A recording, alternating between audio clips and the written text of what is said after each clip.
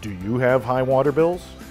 This may be caused by a multitude of reasons, like leaky pipes, water wasting appliances, even long showers, or surprisingly, the problem could be your backup sump pump.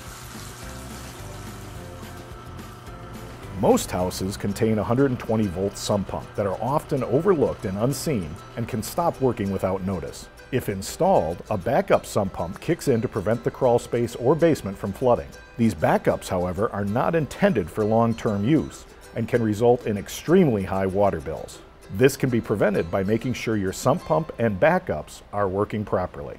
Hello, I'm AJ Jensen. I am your water and sewer supervisor for our great city of Southfield. I'm here to talk to you about backup sump pumps and the options you have to prevent flooding in your basement. Now, you do have a couple options. The water-assisted sump pump uses the city's water source that comes into the house.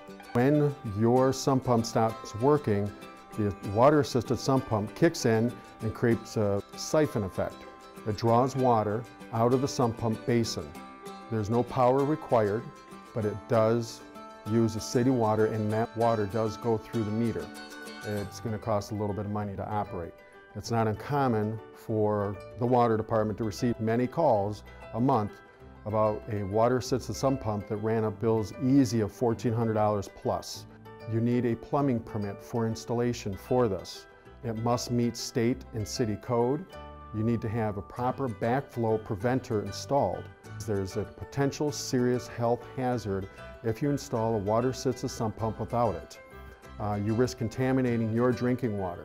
If there's a drop in pressure, be it a main break, a fire in the area, fire hydrant flushing, or a loss of power at the water department, if it drops too low, it has the potential to siphon that same water out of the catch basin back into your water supply and contaminating your water supply at your faucet, and you don't want to do that.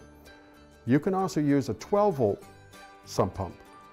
Just runs on a plain, ordinary battery, car battery if you will, but just know you have a limited time before the battery dies. Now, you need to inspect the battery periodically so that when the pump is needed, that you have no surprises in the middle of the night.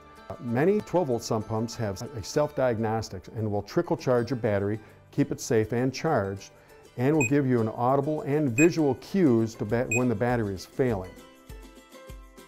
A backup sump pump may be there to save the day, but remember, it is not a permanent solution to your 120 volt sump pump. So before you rely on a water-powered or 12 volt battery backup, check your main 120 volt sump pump and backup pumps regularly to prevent flooding and high water bills.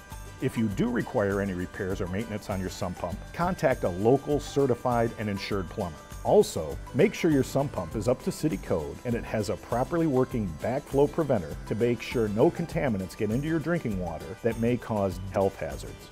If you have any questions or concerns about your sump pump, water bills, and other city works related inquiries, please contact 248-796-4860.